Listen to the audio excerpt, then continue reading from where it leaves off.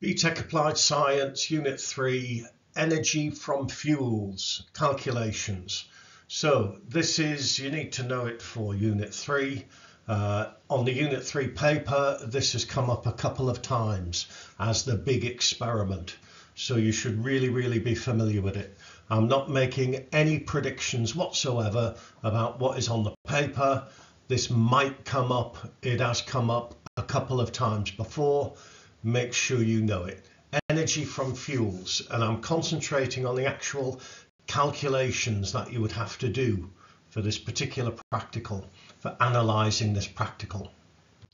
So you've got 5 different liquid fuels, not necessarily these ones, might be these ones, methanol, ethanol, propan 1-ol, propan 2-ol, butan 1-ol, and basically if we burn the same number of moles of each of these, which will release the most energy, okay?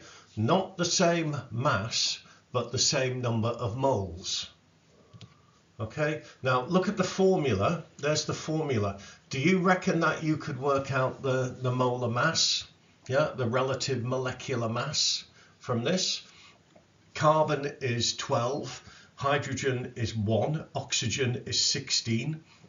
Have a go yourself. Work out the relative molecular mass of each of these. And there you go. So there's the relative molecular mass. Hopefully you got that. How many carbon atoms does a molecule of each compound contain? Well, now look, methanol has only got 1 carbon. Ethanol has got 2, etc. So 1, 2, 3, 3, 4. Now, is there a link between how much energy we get when we burn it and the number of carbon atoms in a molecule? What's our hypothesis? Can you come up with a decent hypothesis by yourself? Pause the video, write it down. Now, my hypothesis is the energy released per mole of fuel, not per gram, per mole, will be more if the number of carbon atoms in a molecule is bigger, in a molecule of the fuel. So more carbon atoms in a molecule means that there's more carbon atoms in a mole, means that more energy might be released, or my hypothesis says will be released when we burn a mole. Okay? We don't have to justify our hypothesis. We don't have to talk about breaking bonds and making bonds, and when a bond is broken, a carbon atom bond, energy is released, etc., etc. You don't have to justify your hypothesis. You just need to come up with one. And this is my hypothesis.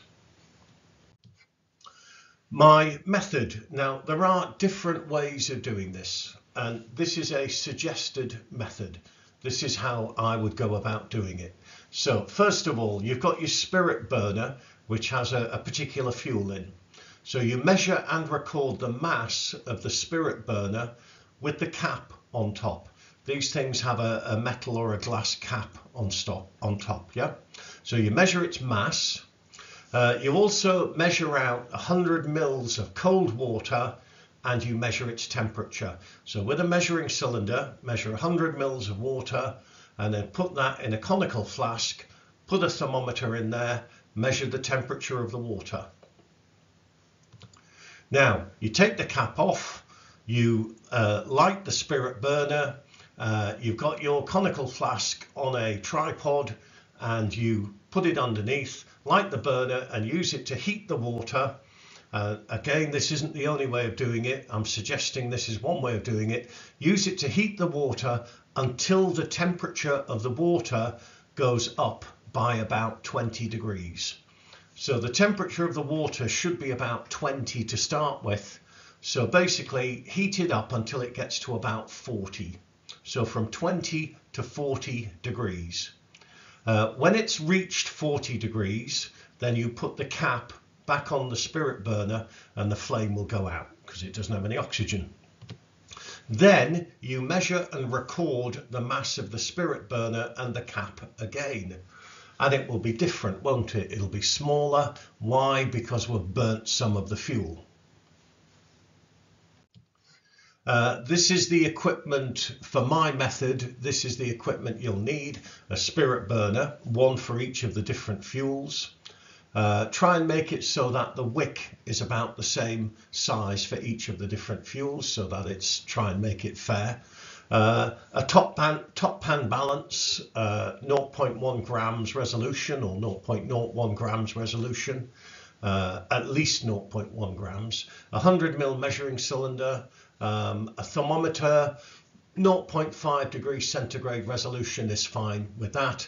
If you use some kind of digital thermometer, you can get 0.1 or even smaller resolution, but 0.5 degrees is adequate for this experiment. And a 100 ml conical flask. This would be the method if you were asked to write a method for this. So measure 100 centimeters cubed, 100 mils of cold tap water in a conical flask. In the measuring cylinder, put it in the conical flask. Clamp the flask maybe, or I said put it on a retort stand. Weigh the spirit burner, record its mass, record the initial temperature of the water, light the wick, put it underneath, allow the alcohol to raise the temperature by about 20 degrees, replace the cap, reweigh the spirit burner, record that mass, work out the mass of the fuel used, and then do it again with all of the other alcohols using fresh water, cold water every time. And you will get results, for example, for methanol. Here are some results. So the mass of the spirit burner before and after. The difference between them will be the mass of the fuel that you've burned. And then the temperature of the water before and after. And notice it's gone up by about 20 degrees. Okay, so you'll work out the mass of the fuel that was burnt from this raw data, and then we're going to work out the number of moles of fuel which were burned. From the change in temperature, we're going to work out the amount of heat energy that we gave to the water. Yeah, the heat energy gained by the water.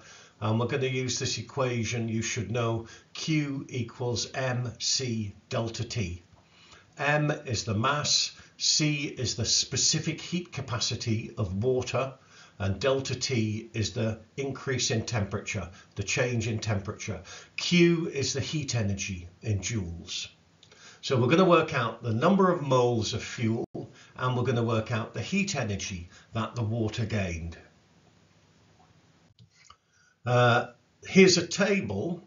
Now these results, I didn't make them up, but this is from an experiment that I did a few years ago. Here are some results here.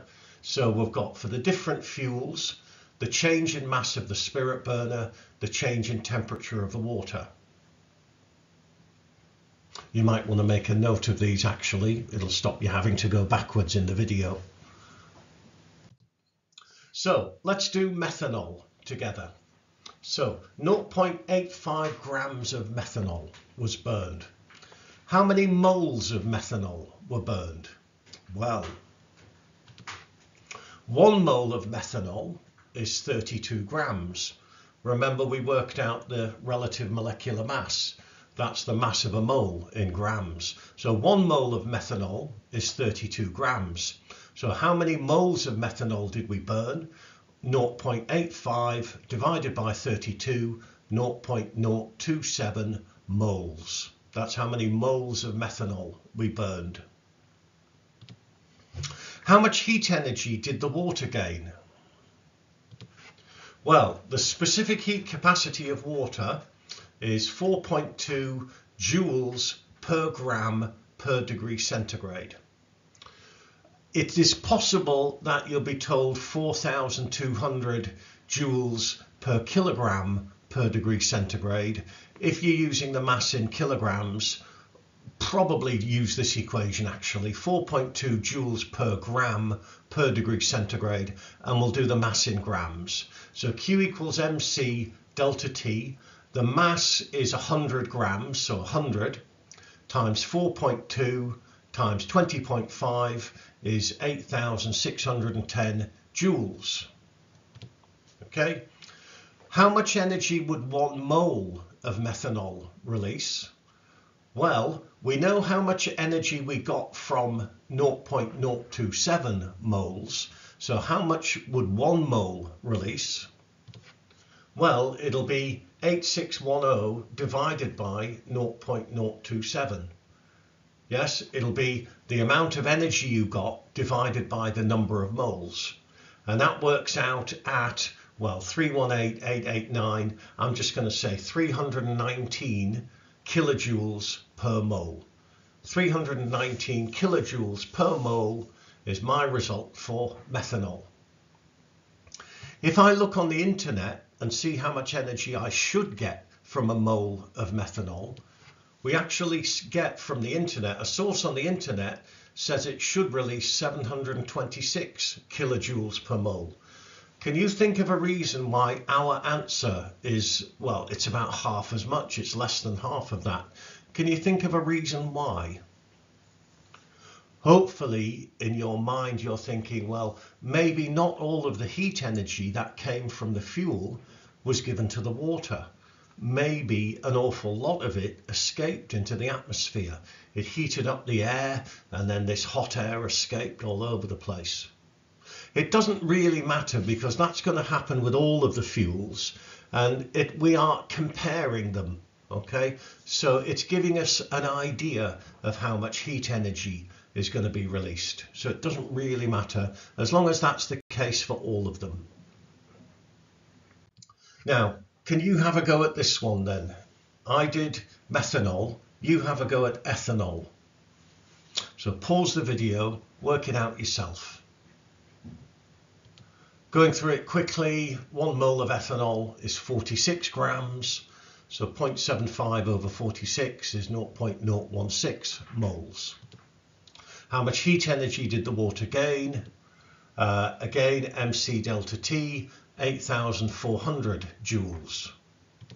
Okay, how much energy would 1 mole of ethanol release? And this time it works out at 525 kilojoules per mole.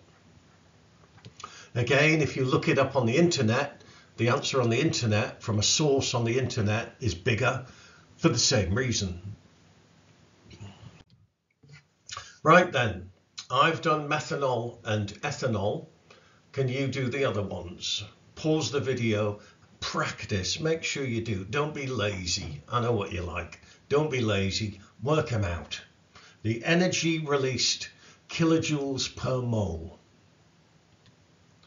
Okay, and if you've done it, you should have got these answers. So energy released kilojoules per mole.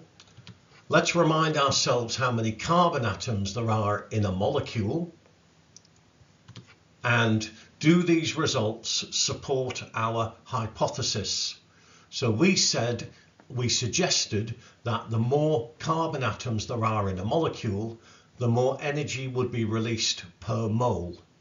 Looking at this, does it fit that pattern exactly? It's a bit tricky to say, but there is a general trend. If I do a bar chart, there's a bar chart, kilojoules per mole against the number of carbon atoms in a molecule. I think you should agree that there is a general trend that the more carbon atoms there are, the more energy is released per mole.